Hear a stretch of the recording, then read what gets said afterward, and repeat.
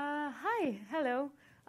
So since I've been here at the PG Open, I've heard a lot of people telling me, oh, you're going to talk about crocodiles. That's going to be so much fun. And now that you are all here, I can safely say that I'm actually going to talk about indexes and internal data structure and algorithm, and that you're going to be very disappointed if you just want to hear about crocodiles. It was a trap. So, about me, I'm a solutions engineer at Sidus Data. Oh, I'm Louise Grandjean, by the way. I started 3 weeks ago, and before that I was a Python developer in a French crowdfunding company. I like Postgres like everybody apparently here. You can follow me on Twitter, and I started publishing articles with the content of this talk on my blog. So you can go on my blog, and if you want afterwards to read on the articles, it goes into a little bit more detail. So, well, here you go. So today I'm going to talk about indexes, and to start with that, I'm going to go into a quick reminder of why we use indexes. And because a lot of the talk is going to be talking about internal data structure in indexes, I need to introduce concepts like pages and CTIDs, pointers and everything. So for some of you, it's going to be a reminder. And then we're going to dive into B-trees, gin, gist, all of this. So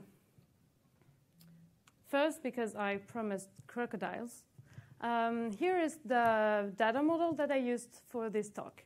So it's based on a real story where crocodiles get their teeth cleaned by birds that eat the food between their teeth. This is actually true. And crocodiles eat a lot of marshmallows, or at least there is one YouTube video with one crocodile eating one marshmallow, so we can say that every crocodile ever eats marshmallows. So in this scenario, the crocodiles want to get appointment with their birds' dentists. So I have my crocodiles. They have a first name, last name, a number of teeth, and their email. And the plover birds are just first name, last name. And the appointment, well, there's an emergency level. There is the schedule, so the time where the crocodile would want to get their teeth cleaned, and well, other things. So in this, I generated with a database with 250K crocodiles, 100,000 birds, and 2 million appointments. So first, why do we use indexes? I think that the first answer that we all kind of have in mind is, oh, that's for performance, just we want the queries to go faster. But the first one that I would like to say is that we use them for constraints. So when you create a table with a primary key or a unique constraint, they kind of transform into an index. So in my case, my crocodiles, they have a crocodile P key, the index, that is my primary key. The email is unique. And in the appointment, I created a gist index, but we're going to talk about this later, to prevent one crocodile to ask for 2 appointments in the same time. And of course, the second is query optimization. So the question is, why do indexes help actually in that? And for that, I think that the image of an encyclopedia is kind of good, because if you want to read everything that there is about crocodiles in an encyclopedia, reading the entire book would be a bit long, and at the end you would be like, oh, well, there were 3 pages that were interesting for me. So instead, you're going to go to the index and look at the pages that you want to read. In the index, it's kind of the same. The index stores the value of the columns that you want to index and a pointer to the row. And so instead of reading the whole thing, it's going to go to the index.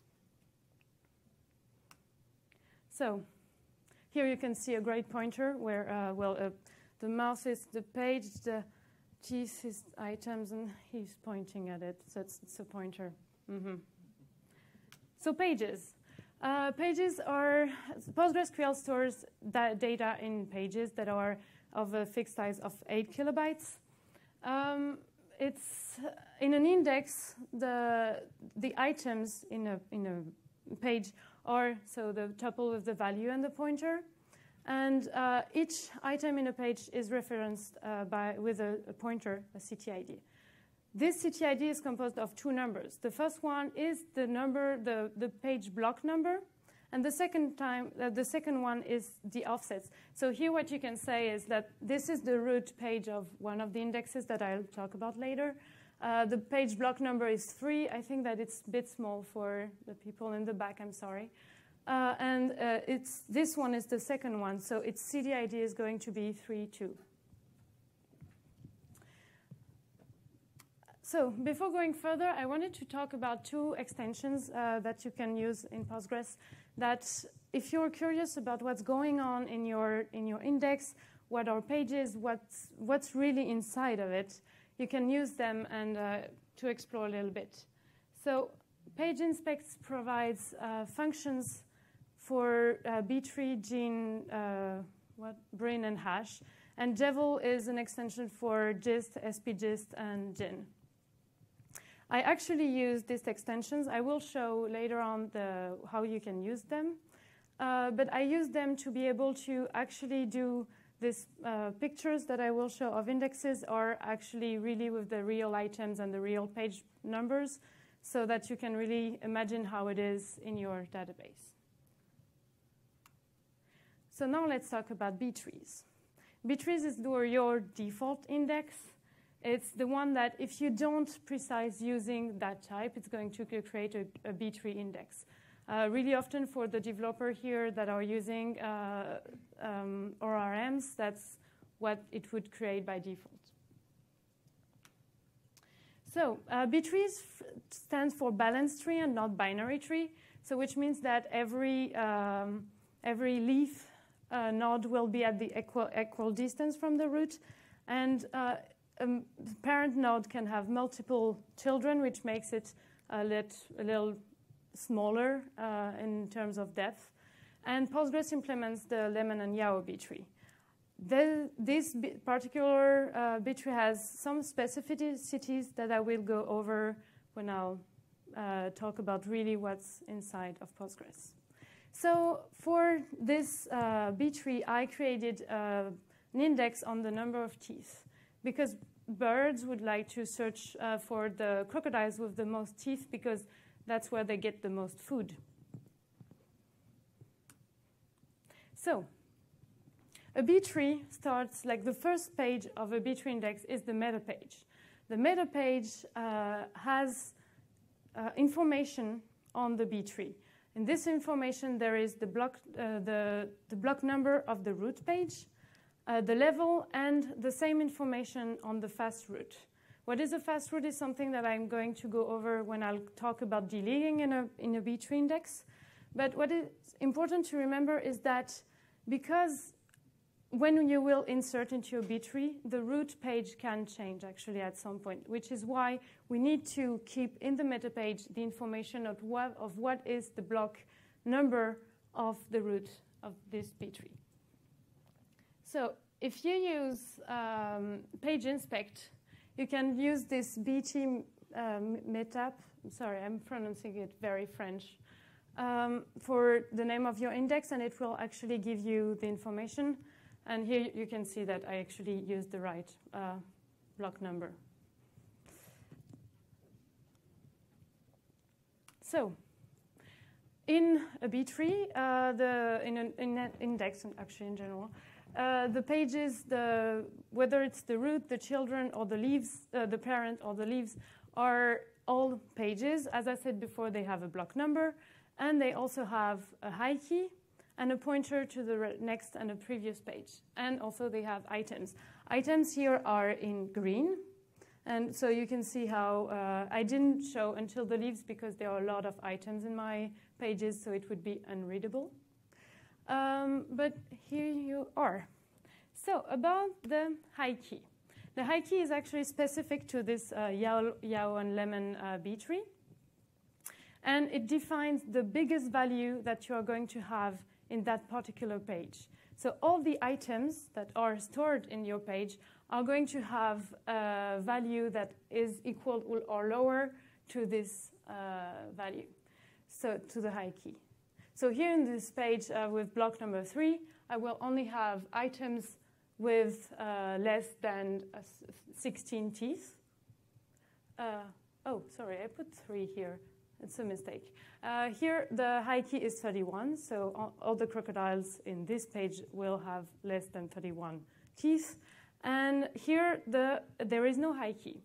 What happens here is that this page is the last page of the level. So it's the rightmost page. And the rightmost page doesn't have a high key because we don't want to restrain the possibility of inserting new data in it. Like if I want to insert a crocodile with 100 teeth, I should be able to insert it in the rightmost page. I also said that there are next and previous page pointers, so right and left. This is also specific to Yao and Lemon B-tree. This means that all the pages here in a same level, are in a linked list. It's very useful, for example, for an order by query, where you can actually start from the first leaf page, and you will directly have all the all the rows in the right order. And if you want to do an order by descending, you can start at the last page, and you have all the pointers to the left pages. So it makes it very nice for order bys queries. So if you want to have more information on your page with Page Inspect, you can actually run this BT page stats. It will give you the block number here. Here you have the size, the free size. That's really important for later. And these are the pointer to the previous and next page. Also, as I said, a page has items in it. So the items are stored the tuple with the value and the pointer. As I said, in the parent level, which is the case of the root and this parent, the value is the value of the first item here.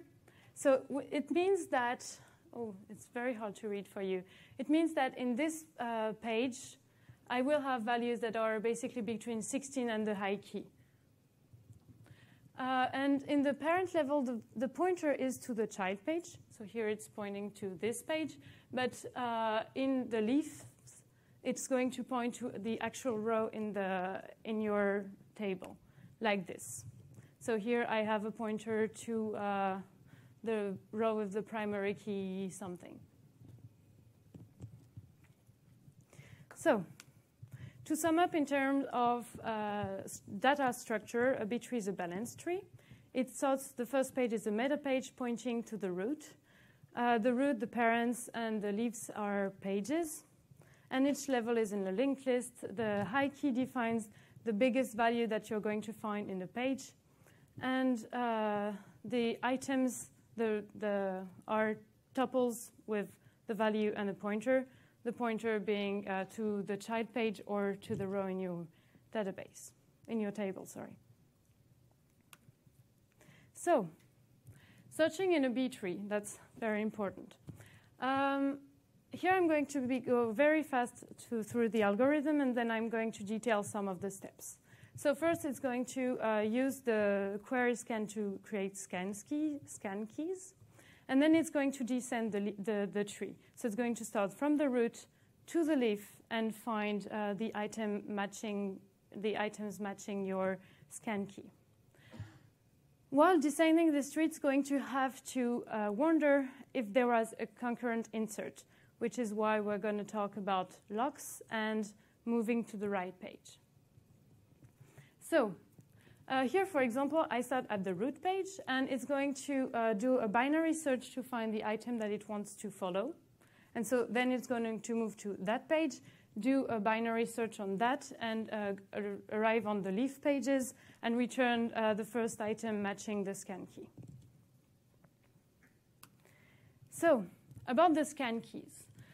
So what Postgres wants is to avoid redundant keys. So if you did something kind of stupid, like looking for crocodile with number of teeth bigger than 4 and bigger than 5, it's actually going to keep the tightest bound, that is 5. So it's going to return the crocodiles with 6 and more teeth.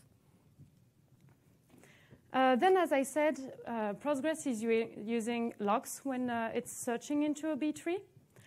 So when I arrive on a page, I'm going to lock it to make sure that no concurrent insert can actually modify that page. And then when I move to the child page, I'm going to relieve this lock. This means that when you are, for example, on the root, like here, this means that it is locked and it can't be changed, but in the leaf level, in the child levels, there could be a concurrent insert happening, which is why we have to look into should we move right. So when Postgres arrives on a page, it's going to look into has it changed since I decided that it was the right one to visit. So, for example, here I am looking for the crocodile with over 20 teeth. I am here on the root page, and my binary search told me that the next page to visit is this one. So what I want to do is move to the next page. But what happens is, so yes, the high key, I think I can, sorry, I got lost. Yes, so what happened between the moment where I found here that this was the right item to the right page to visit, this one, is that there was a concurrent insert and a new page appeared in my tree. In this case, here, the high key is now 19, and the high key of the new page is 31. So actually, the page that I want to visit is not the right one anymore. So I have to move to the new one. So Postgres uses this mechanism of checking if it's still the right high key to be able to prevent from having bad results when there is a concurrent insert. So that's it for the search part. So Postgres is using scan keys, removing redundant information. Then it goes through the tree, wondering if it's the right page to visit, finding with the binary search the right child page to visit. And then if it's the leaf, it's going to return the item matching the scan key. So now we want to insert into a B tree. So that happens when you actually update or insert, because an update is an insert actually in the B tree and removing the old value. So what it does when you're inserting into a B tree is that it's going to find the right page, the right leaf page in which the new value should be inserted. It's going to log this page, check the constraint, because as I said, an index can be 4 constraints. And it's going to insert the row. And at this moment, it's where it's possible that there could be a page split.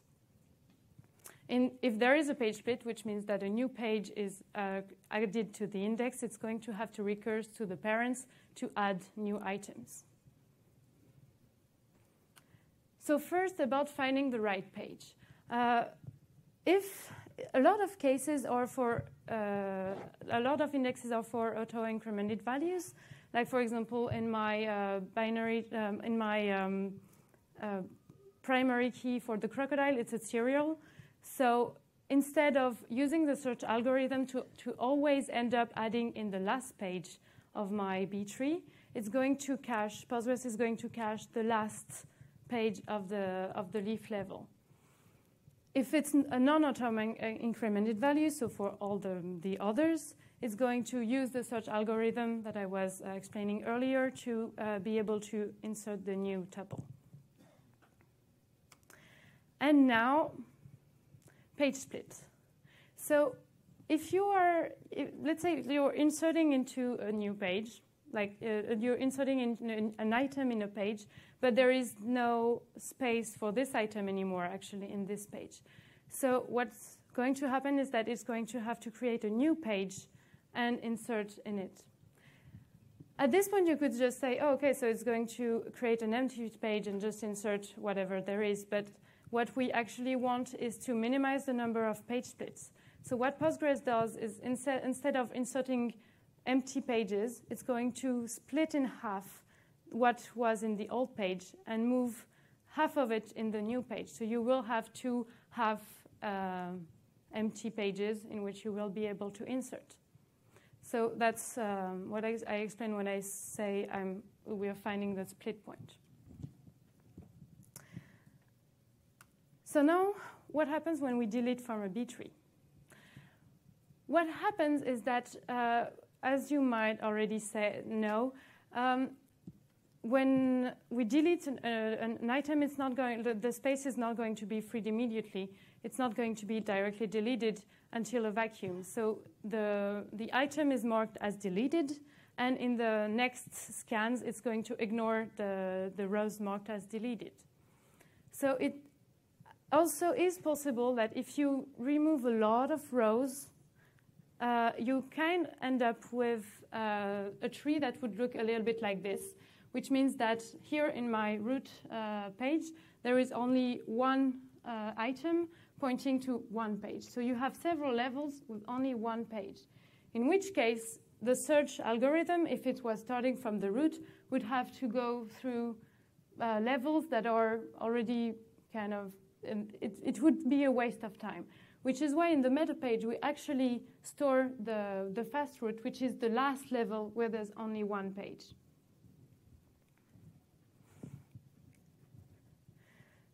So I've talked a lot about B-tree, and now I'm going to switch to GIN indexes.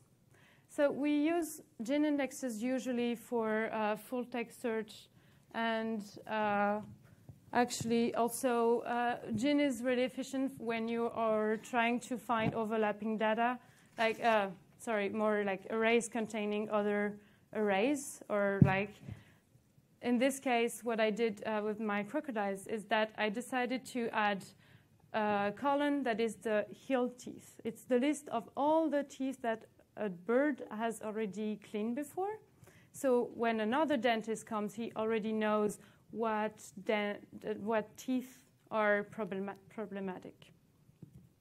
So I am using a GIN index on this column. And I'm going to talk now about the internal data structure. So a GIN index is also a binary tree. And it also starts with the meta page. So you might wonder, well, what's the difference between a B tree and a GIN index then? To show you that, I created a B tree index on this heel teeth column.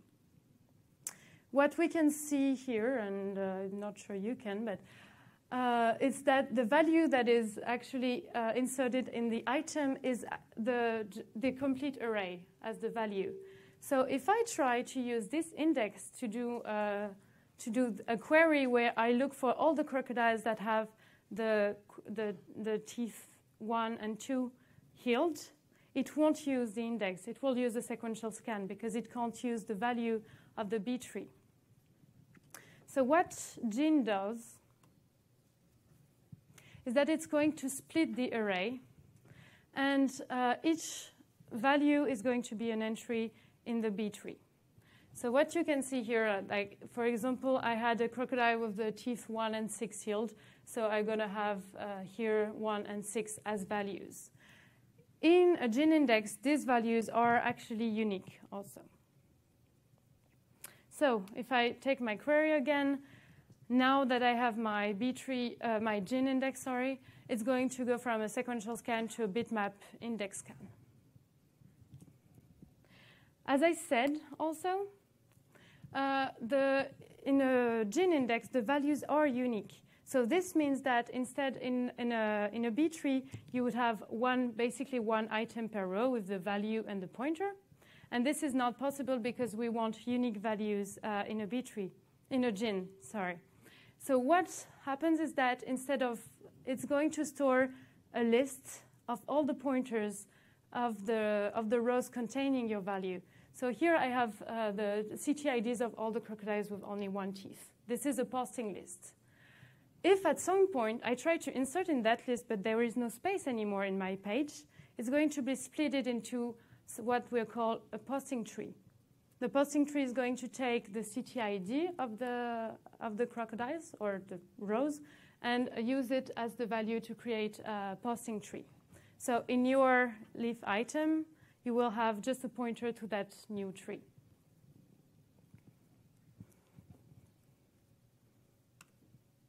Also, as you can maybe imagine, maintaining the unicity of the keys in a gin index, maintaining the posting list and the posting tree is actually quite expensive, which is why instead of inserting directly in the gin index, it's going to use a pending list. So all the new rows are going to be inserted in a pending list, which is just a simple list of pages. And they are moved to the main B tree when there's a vacuum or when the list is full, because there is actually a way to control the size of the pending list. When it inserts, it uses a bulk algorithm that is optimized if a lot of rows have the same value, actually, which is why it's better.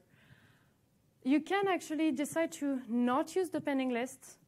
I would probably not advise it, but if you're in a case where you have really not a lot of inserts, but you have a lot of reads and you want your reads to be very fast, you could actually say, OK, I don't want this fast update thing. I don't want the pending list, so you could set it to false. And then it would, not use it. Because it's true that the pending list makes it so that because there are rows in this pending list, you will have to go into, in the search algorithm, it will have to visit the main tree and the pending list, which can be a little slower. If you want to use page inspect, you can actually get information on the pending list in it. In my case, I have nothing in it, but this function gives you information on the meta page of your gin index, and it contains the information on the pending lists, actually. So, to sum it up, gin has, a meta page, a B tree of key entries that are unique, and the leaves either contain a posting tree or a posting list with all the pointers to your rows in your table. The new rows are inserted into a pending list, except if you use fast update false, and this list is emptied when it's full or if there is a vacuum. So now, gist. Gist is, as you can, before the birds had to use a map to find the crocodiles, it was a lot of work, which is why we needed a website. And so gist is the index that is usually used for PostGIS data, and it's also great for if you need overlapping information, which is the scenario that I give here. The big difference between a B tree is that first, the items in pages isn't ordered, and the key ranges can overlap. So I'm going to zoom in a little bit to show you that here, for example, I created an index on the schedule because my birds want to be able to find appointments that overlap their free periods, I guess. Here, what you can say is that the first item in my page goes from 2016 November something to 2016 December, and the second one is actually 2013 October whatever, and then 2014. So the data is not ordered at all in the GIST index. And it means that an item can actually be inserted in different pages. Technically in any pages, but that would be a bad idea. So here, is it the right one? Yes. If I want to add a new appointment on August 14th, 2014 from 7 to 8 a.m., I could actually insert it in those two pages because here it ends the range ends the 14th of August at 8, and this one begins the 2014 at 7. So it can be inserted in both these pages.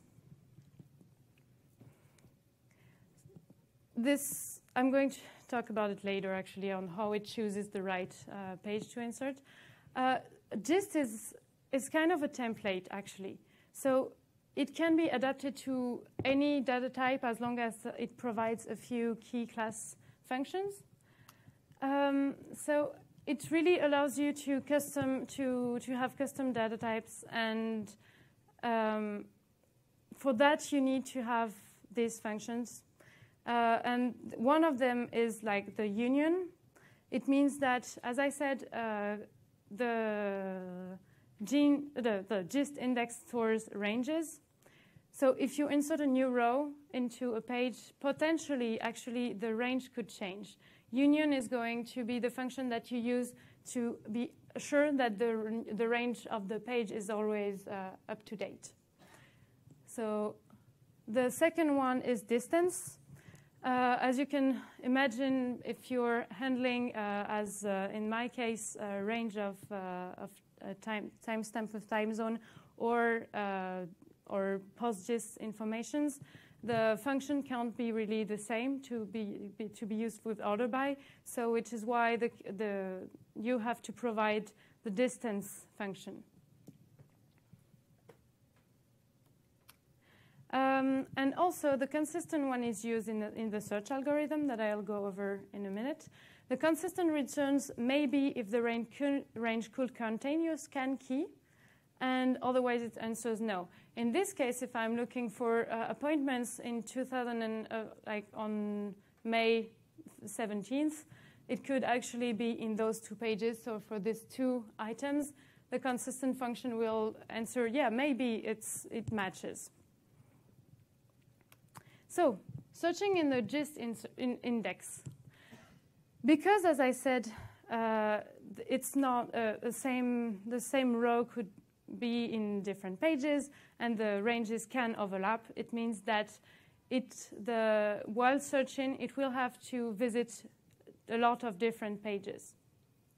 So what it does is that it's going to initiate a queue with all the pages to explore to be able to find the rows. So here, for example, if I'm looking for, again, those appointments, I'm going to have to visit those two pages. Inside those two pages, again, the queue will grow. It means that actually the performance of the gist index will depend a lot on whether your data is grouped well or not. So there's a link with the inserting algorithm. A new item can be inserted anywhere. So what gist does is that it's going to use a class function. So again, something that is for like your particular data type. And this function is called penalty. Penalty is going to say, oh, how bad is it to insert in that page? So in the end, it's going to choose the page where it's the best or the least awful. And yeah, did I zoom? Yes. About splits. So it's choosing the best page possible, at least. What happens with page split is, as I said, it's very much linked to how bad it's going to be to search in a gist index. So what pixsplit is, again, a key class function, so provided by the user, and it's trying to make groups that with little distance between them. So here, for example, when it's splitted, it's trying to make groups that overlap the least as possible in terms of dates. So to sum it up, gist is very useful for overlapping, so geometries, arrays. So in general, PostGIS insert like data. It's also really great for nearest neighbor functions, also because of the distance function that is provided by the user. And it can also be used for full text search. And well, any data type can implement gist. There are a lot of extensions actually for gist. So, SPGist. SPGist is a little bit, it's similar in GIST, to GIST because it also is based on a lot of user functions. The big difference with any of them is that in any of the previous indexes, it's that it's actually not a balanced tree. So a same page, but a same page can't have inner and leaf tuples. For this example, usually it's not used for text. It's more used for points, for example. But because it's simpler, I decided to use SPGist index on the first name of my crocodiles. So here I have my root, and the keys are decomposed. So here I have the first letter, A, and then the postfix, Drian. So in an inner tuple, you have the prefix, and in a leaf tuple, you have the postfix. So here I have Adrian, and here I have David. If I want to insert into a SPGist, what happens is that because it can't be, the pages have to not contain leaf tuples and parent tuples. So here what it's going to do is when I want to insert Alfred, it's going to split into a new prefix D and L and point to these postfix tuples. In terms of pages, for that I used Jevel to be able to kind of show you what happens in terms of how it's divided. What you can see here in this function, it's something called SPGist print. So it's a Jevel function. And it gives you the leaf values of the postfix and the TID. So I knew that all these tuples, were in the page 4. And what is interesting is that they don't have the same level. So for example, here, my page 4 actually contains this postfix Pablo for Pablo, and Luis for Luis, and Rian for Adrian. And so here, the level is the second one, but for this one, it's the third one. But they are still on the same page.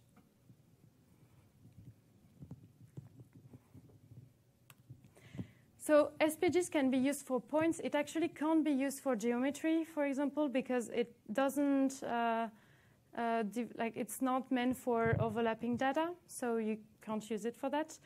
You could use it for text search for prefix. I've never done that, but maybe some of you have. No? OK. And in general, it's, again, it can be for custom data types. So there are, again, a lot of extensions. And, well, for example, there's the KD tree extension. I haven't used it, so I can't tell you much more about it.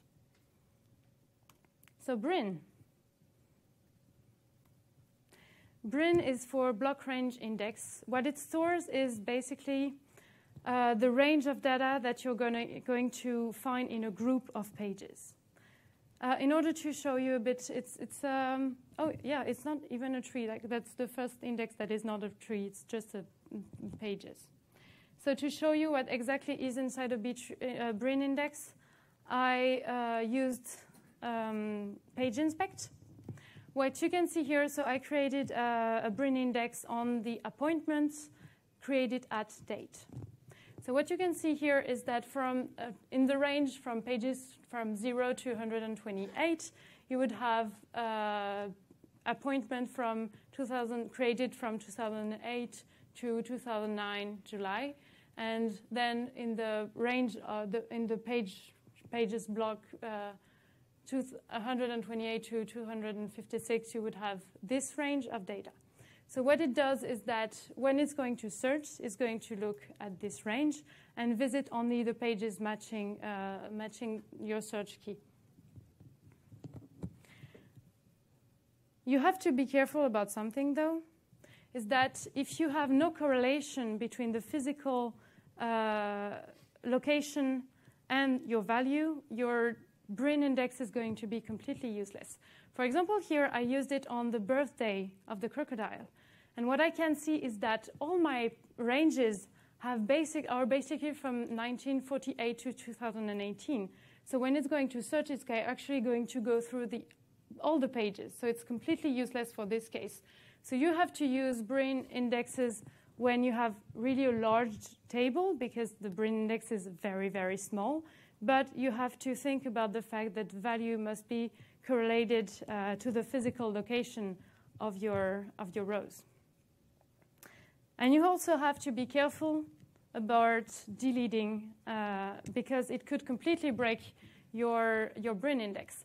For example, here I deleted some appointment form from 2009 and 2012 for some reason, like, probably some people complaining about GDPR. And I vacuumed that table, the table appointment, and I reinserted new rows. What you can see here, using, again, page inspect, is that my range for the pages between 128 to 256 is now from 2009 to 2018. So the range is very large, and when you're going to search, it's going to go through more pages. So you should consider about, is my data correlated to the physical location, and is it a table where I'm going to be doing only append? So, hash. I have like 4 minutes left, so it's going to go pretty fast. Hash uses, a hash function, and it's only useful, I guess, if you have data that doesn't fit into a page. But I've never used actually a hash index. It only works with the equal operator. And before PG10, it was just awful because it was not logged in the wall. It was you couldn't do a streaming replication. So if there was a crash, you had to recreate your hash index, I think. So basically, in the documentation, it was written big. Don't use it. And I don't know if now do any of you use hash? Oh, okay. Which is kind of why I do not spend much time on it, sorry. So, to sum it up, so B3 is, your default index. It's great. You use it for superior, inferior, equal, superior, equal. GIN is great for full text search. For, add operators is a note that I left for myself while preparing it because I had to change it, but I did not. So it's great if you're searching for data containing, like an array containing values or another array. It's also great, for full text search because you can search for, all the crocodiles that have pain, I guess, in their symptoms. You have to be careful about inserts because they can be slow, especially if you turn off the fast update. The BRIN index is amazing for huge table because it's a very, very small index. But you have, again, to be careful about the type of your column and the physical location and everything. And, gist is for overlapping, for PostgreSQL information. It uses key class functions, so it's very adaptable. There are a lot of extensions for it. Same goes for SPGist. Where the keys are actually decomposed and it's not, the depth of the tree is not the same all the time. And hash is a hash. So thank you for your attention. I started publishing the articles on my blog. I only have the one on B-trees for now.